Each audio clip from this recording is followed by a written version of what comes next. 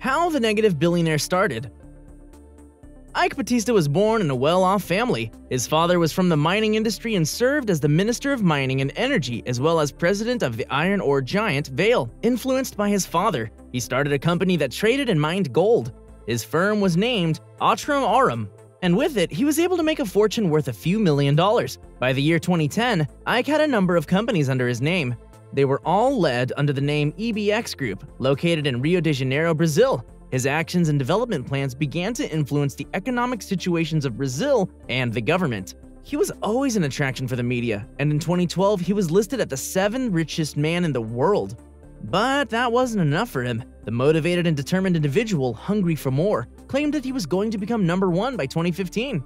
However, fate had something else planned for him. If you enjoyed this YouTube short, click that subscribe button and check out the full video right here on Company Insight.